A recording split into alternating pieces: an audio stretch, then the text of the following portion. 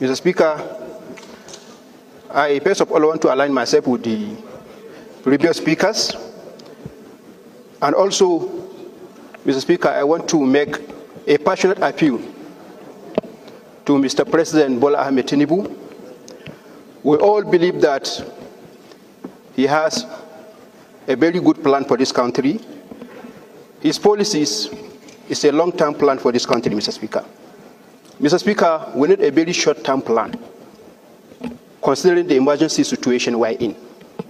We are not praying, Mr. Speaker, if we allow this protest to take place or escalate, Mr. Speaker, we don't know where it stops. Mr. Speaker, just now, we cut our salaries.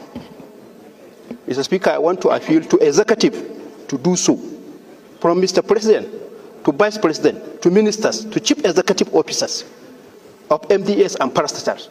Let's all of us cut our salaries, put the money in government copper, provide short-term solutions to this problem, Mr. Speaker.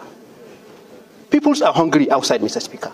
Even if it warrants to slash the cost of petroleum, revert back the hike of electricity, Mr. Speaker. Provide food, Mr. Speaker, for the people.